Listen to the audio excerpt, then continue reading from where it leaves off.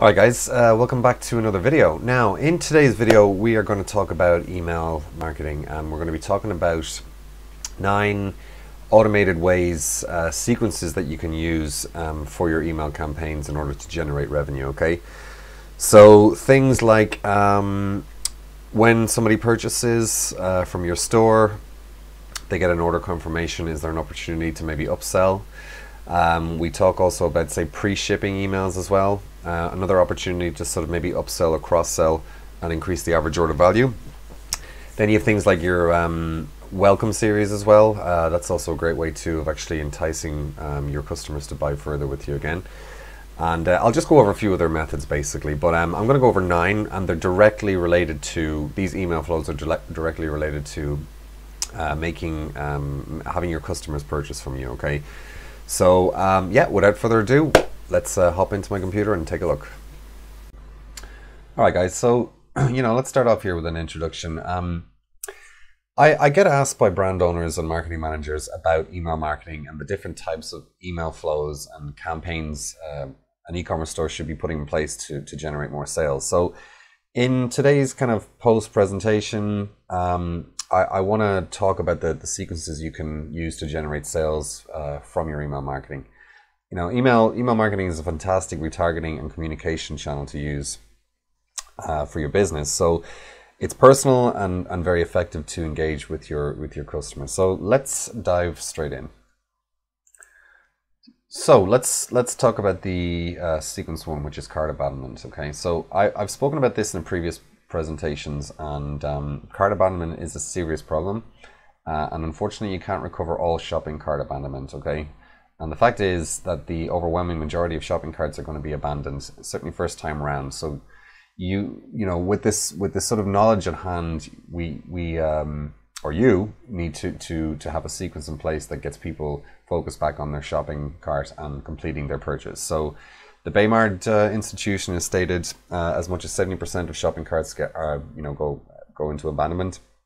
So if all you did was capture 10% of those sales, how much money would that add to your business? Some business owners think if people are abandoning the cart, they just don't want to buy the product. Okay, I believe this to be untrue, because if people are micro committed to clicking that add to cart button, then they are sort of expressing an intent to buy.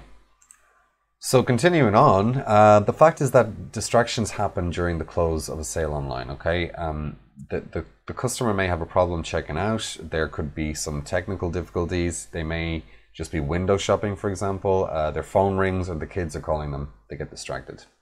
It could also be the case that they got turned off by additional fees such as taxes or shipping, or the site asked them to sign up in order to complete their purchase. So what you need to do is start implementing an abandoned cart email sequence to start recovering those lost sales. Even with just a 3 to 6 email sequence, you'd be amazed by how powerful that can be for recovering your cart abandonment. Okay, and many marketers believe that if we send the first cart abandonment email and they don't buy, they don't want what we're offering. So this is not the case at all. You have to follow up multiple times. So by sending that second email the next day and the third email the day after that, and so on and so forth, you can capture as much as 30 to 50% more sales just by adding those 2 follow-ups. Okay, and the fortune is always in the follow-up, and you need to have persistence in order to acquire people's attention again. Okay, so here's an example email sequence you could implement over a 5 to 7 day period. Okay, so send them a gentle reminder to complete their checkout process, and talk about the outcome of the product and the impact it will have on the customer. Keep it very personal and conversational. Tell them more about your brand and your identity and what your mission is, and at the same time give them a gentle nudge to complete their purchase. And then you can send over a 10 to 15% discount with some scarcity to help push them across the line. And these are all now emails, by the way. Okay, so good time to show social proof reviews in another email, and also mention that the coupon discount is going to expire soon. And then a follow-up email after that again, of course, would be increase the discount to 20%, telling them how much you want to get this product on their hands, basically. Okay, so again, last one, send them a reminder that their coupon will expire soon and address any sort of questions or queries they might have. So any kind of sales objections and that kind of thing. Now, sequence 2 is browse abandonment. And here we talk about visitors who are browsing your store online, but abandon after some time to view something else on the internet. So what the browse abandonment sequence does is simply follow up with someone if they look at an item but don't add it to their cart. So sometimes people just need a little bit of a gentle reminder. It's all about connecting with your prospects and customers with multiple touch points in order to encourage them further down your sales funnel. So this should be a 3-part, email sequence that's nice and simple. We just follow up with these people, okay? But just bear in mind that you won't encourage 100% of these people to buy. They're in browse mode and haven't exactly come to a conclusion on purchasing from your brand. So continuing on, even if you're only getting 2 to 4% of people to purchase through that sequence, so out of every 500 people, if 10 people buy, an average order value of 50, which can happen every single day, that's 500 quid. So these small increments in sales add up over the course of the month, and with the cart abandonment sequence in place, the numbers can definitely get interesting. So the browse abandonment recovers sales by providing a gentle nudge to those visitors. All you have to do is just show the product in the email, pulling it in dynamically for each person. So you basically say things like, hey, we see you checked out product X and we're wondering if you have any questions. Were you interested in this? And enough people will actually say yes, actually I was, thanks for reminding me, and then they go and purchase. So if you can stack value for your products, be sure to mention it in the email, and maybe you can offer free shipping maybe, or a free sample gift, entry into a giveaway. Get creative with stacking value, basically. Encourage them, make it simple for them to make a decision on going, wow, there's a lot of value to be had here. It's worth my time, and the value to cost ratio is value heavy. So they just see this as something that's worth their time. So they go and actually come back to your site. And like you said, 2 to 4% out of every 500. If 10 people buy and the average order is 50 on your store, that's 500 euro, dollar, pound a day, and that is not to be sniffed at. So the third sequence I'll touch on today is like welcome series. So the goal of the welcome sequence is to introduce yourself as a brand, warm up your audience by showing the value you can bring to their lives, explaining the type of outcomes that are addressed with your brand, and get people to make that first purchase. So you can also share success stories, testimonials from customers, as well as pointing to educational content on your blog. And educating your audience is a fantastic way to build, the likes of trust, rapport, and respect, a likability, that kind of thing. So all these angles help to develop and nurture your brand's relationship with your audience. So deliver as much value as possible, and you'll win more customers and build out higher levels of lifetime value over their duration of your customers' time with your brand. So continuing on with the welcome series, some brands will offer 10 or 20% off a coupon if you join their email list, and what happens then is that you then get put into their welcome series, okay, or the welcome sequence. So you want to get them to use that coupon code, but not everyone is essentially ready to buy. But this sequence below gives you the opportunity to build a strong bond with your customers, or even prospects, should I say, as well as increase their trust and loyalty towards your brand.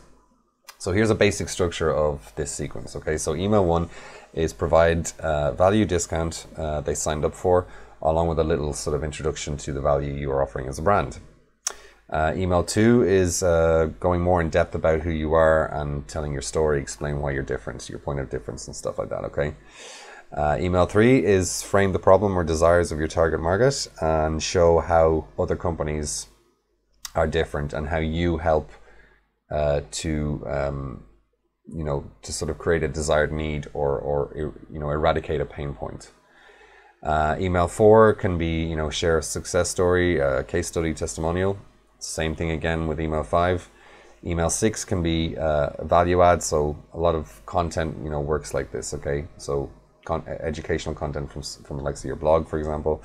And then you can also do email 7, which is, add value again, and also pitch your products. So sequence 4 is order confirmation email. So this is the email that a customer receives when they have completed their order. And these emails get pretty high open rates. So on average, they get about sort of a 50 to 90% open rate. And this is because customers want to know their transaction has been acknowledged and the transaction is living up to their expectations. So order confirmation emails build more trust with your customers and convey a reliable customer experience. And these emails might not be your sort of highest performing in terms of revenue generated, but they can give an opportunity to upsell or cross-sell other products in your catalog.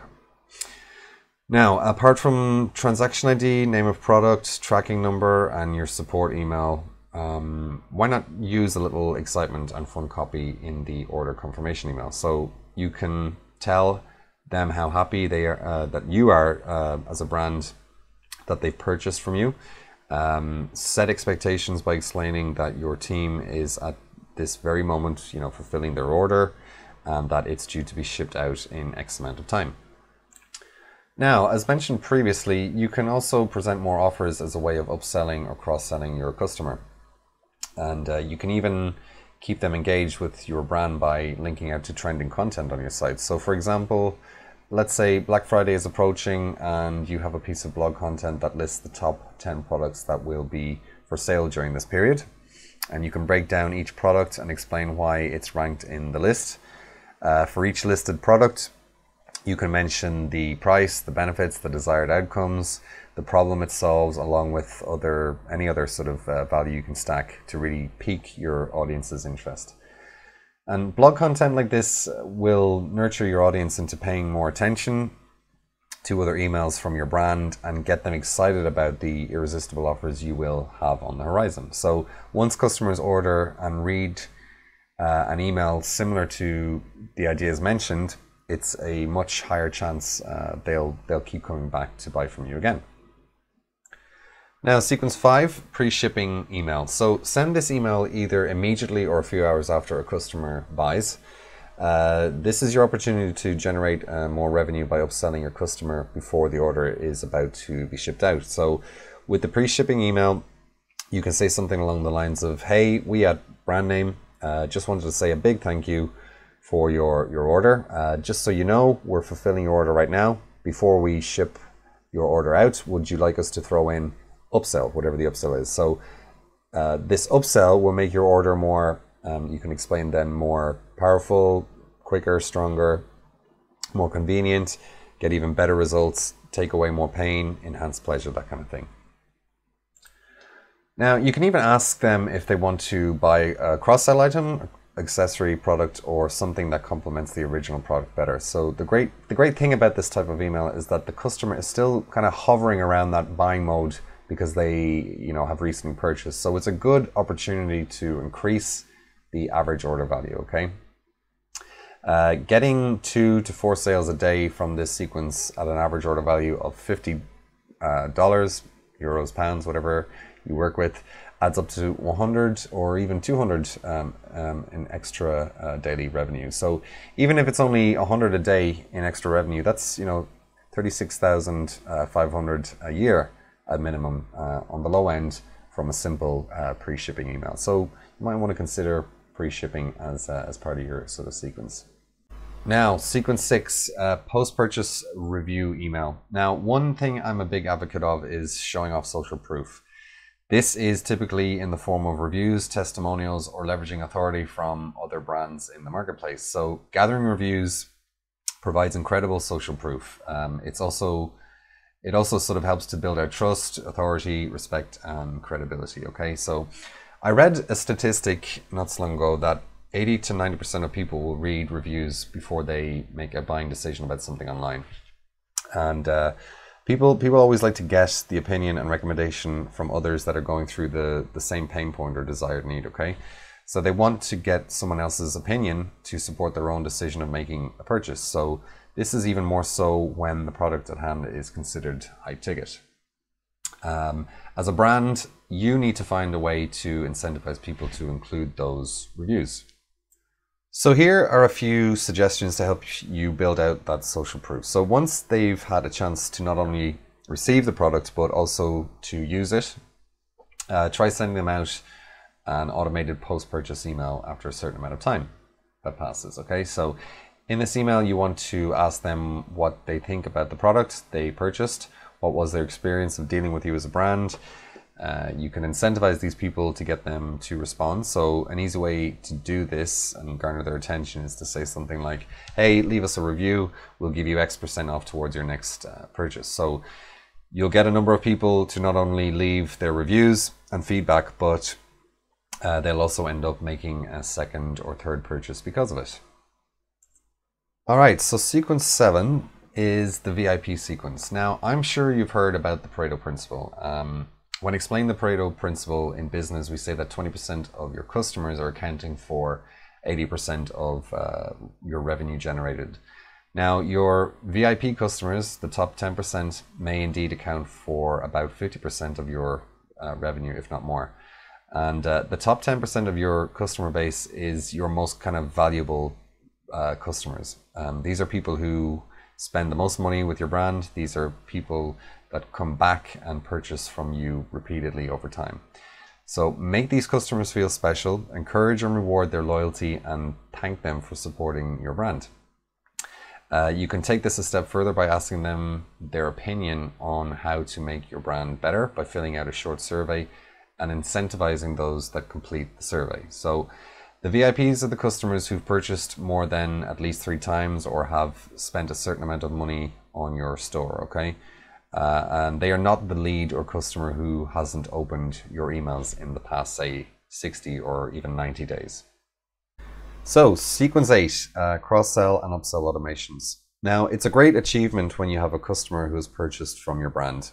You've done enough persuasion and created a lot of value to have this valued person, complete a purchase. So, however, your job doesn't stop there, okay? So after someone has purchased from your brand, there's always a time when they might want to buy again. And there are various ways to make this next purchase happen. So let's say, for example, your brand sells consumables.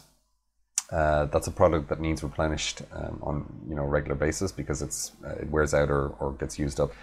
And one of your customers has almost sort of run out of their, say, face cream or finished their case of wine, whatever the consumable is there, okay? So let's imagine the stock they purchased is for a 30-day supply. So maybe on day 20 or 21, after they've received, their case of wine, for example, once their 30-day supply is almost emptied, we'll send this customer an email to get them to purchase more wine. What about sending an email that cross-sells or even upsells other items on your store? Now, if your customer bought a dress, for example, for casual wear, why not send them an email to help them complete this casual look? Perhaps you can recommend a pair of shoes, a bag, or a hat to go with the dress they originally bought. Think about what you can do to enhance the end result for the customer on their original item. So how can you deliver an even better outcome? You need to play to their ego here, okay? So what are their wants, desires, or pain points, that kind of thing. And, be the expert advisor on how to enhance their wants and needs and guide them into making another purchasing decision. And stack value if need be to increase the sales conversion rate. All right, guys, last on the list, sequence 9, the win back sequence, okay? So the last email sequence we'll talk about today is the win back sequence. And this type of sequence usually comes in 2 forms. One is winning back subscribers who are not engaged with your emails. For example, they've not opened emails in the last 60 or 90 days. and the other is engaging with customers who have not bought from your store in a long time. So we'll focus on number 2 today, because this post is all about, this presentation even is all about direct revenue generation via your email sequences. So let's say this group of customers have not bought from you in the last 30 to 90 days. It could even be longer depending on the sales cycle or how long the supply of your products lasts, okay? So this may not be your most profitable sequence, simply because this audience in your database has demonstrated that they might not want your offers as much as you'd like, okay? So this is one of the sequences that gets triggered by customers that's not kind of pursuing our brand's desired action, which is of course, to have a customer make a purchase from us, okay? So this audience in our database hasn't bought for some time, so we want to give them an incentive to come back and place an order. And we want to re-engage this customer and channel them back into our brand, get them purchasing. So some of the ideas you can use would be doing some kind of deadline-driven promotion over a period of 24 to 48 hours. Or you can make the discount a little bit bigger each time you send the promotional email to this audience. So send one email at 30 days, offer a discount, and try to get them to buy. If they don't buy, send another email 60 days, offer a slightly bigger discount, and try to get them to buy.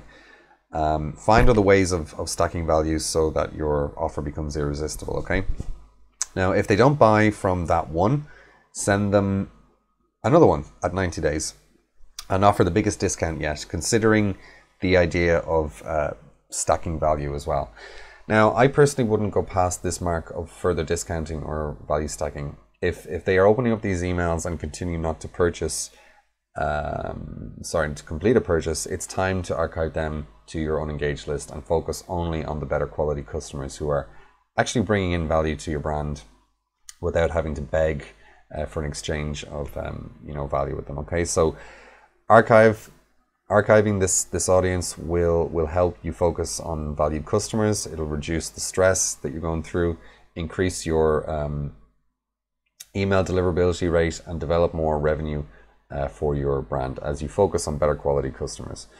So there could be a myriad of reasons why these audiences don't buy. One reason might be because they were enticed by a heavy discount you offered, and that attracts cheap customers that don't see the value in your brand unless it's heavily discounted, okay? So you determine what you want to do with those people. Transfer them to an unengaged list, or continue to market to them.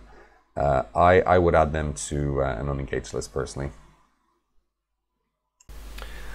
All right, guys, that is the end of the video. That concludes today's presentation. So I hope you got some value out of this today. Email is important. It is a great source of nurturing relationships with your customers, prospects as well.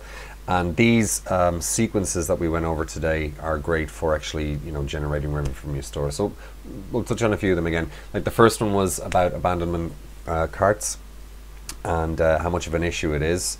But by using email, you can actually recover, in a sequence, multiple emails that help remind, that customer or that prospect to go and purchase from you again. So it's a great, it's a great sequence to sort of acquire those people's attention and have them purchase again from you. Okay, so then you have browse abandonment, which is another great sequence you can use. People who are just browsing the site but don't actually go and make the purchase, so you can kind of make a touch point with them on that. The welcome series is great. It's a great way of introducing you as a brand and kind of nurturing the relationship again, offering the value, what you stand for, what your values are, any kind of mission, and of course you can present your offers through that way as well. So welcome series is a great tool for that. And things like the post-purchase review as well. People who are purchasing from you, and you're giving them some time to actually digest the benefits of the product, and then over the weeks that follow, you can follow up with them on an email and say, hey, if you've enjoyed this review, we'd really appreciate, or sorry, not review, if you've enjoyed this product, we would really appreciate you putting a review on the likes of Trustpilot or their own branded website. And it just it obviously builds out that social proof, which is highly important for building trust and your credibility and that kind of thing, and you seen as the sort of the authority solution basically. And it also, if you do it correctly, then of course you can incentivize these people to take up a coupon code and they go and purchase again from you. So loads of benefits to it. So email, if these sequences are great for generating revenue. Highly recommend that you use an email as a back end kind of nurturing your prospects and customers, and developing the relationship and continuing to sell to them at various different points in their customer journey. So that's it, guys. Thanks for your time today, and we'll catch you soon. Take care.